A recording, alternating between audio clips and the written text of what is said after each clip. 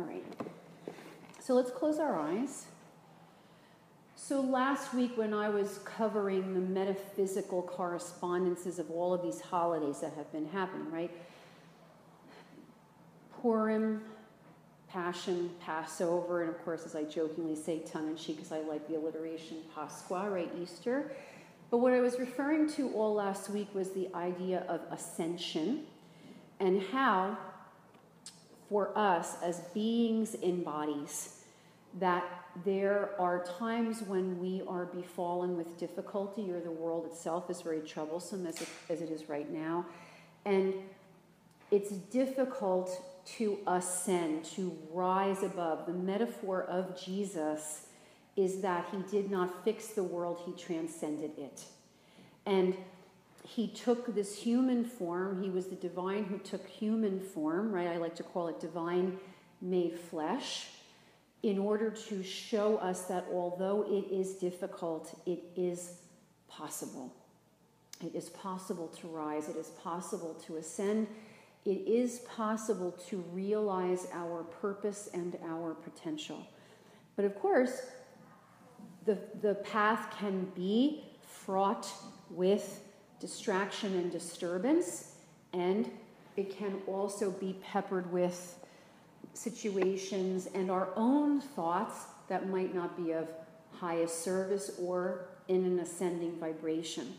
One of the things I talk about so often is that raising our own consciousness is one of the most powerful things we can do, because if everyone did it, the collective consciousness would be completely different.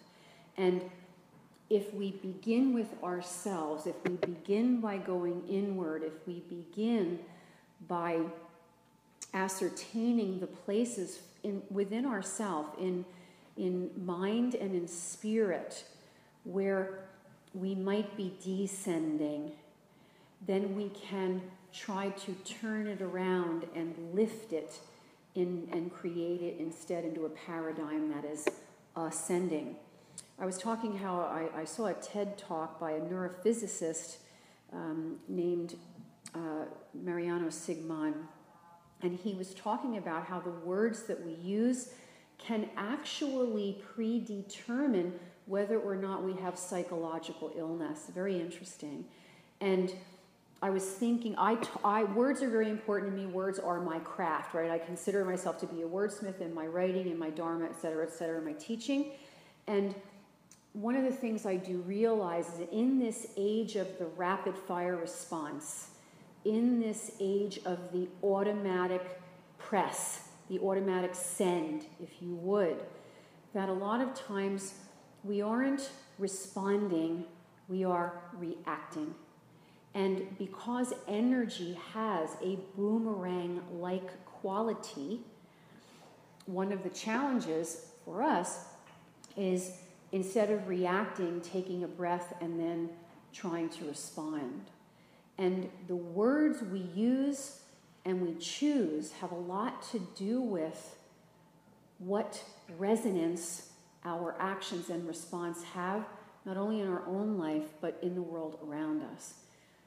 The reality is that every word has a vibration. So I've spoken of this before, when in the calibrational scale, for example, the energy of love calibrates at a 700.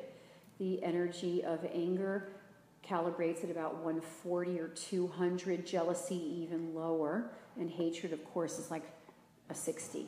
So when we think about the frequency of our words, the frequency of our thoughts, the frequency of our feelings, much like light vibrates so much more quickly than sound. That's why you see the lightning first and the thunder follows. For us, our words are our wand, and the words we use in the world not only affect ourselves but everyone around us. And so therefore, if our speech is elevated, and if our energy is rising, and if our consciousness is ever evolving, we actually can be a very powerful instrument of change for the better in our immediate sphere. We don't have to be famous to be great and do well. I talked about this a little because I'm doing a workshop on the 7th of May on finding your purpose and discovering your Dharma.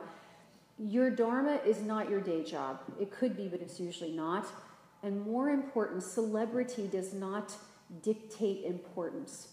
It's quality, it's veracity, it's integrity. These are the things that really resonate, that really last, as David Brooks calls them, the epitaph, the obituary resume is so much more important. It's who you were and how people remember you. And so we begin with the words that we use. We begin by thinking before speaking. We also begin by not engaging in conversation that is a lower level of vibration or a basement level rhetoric, because that will not change anything. Mother Teresa used to say, don't tell me what you're against, tell me what you're for. And these are the agents of change. This is when words can be the precipitation of actions that are powerful and positive and light and healing and whole. Breathe in.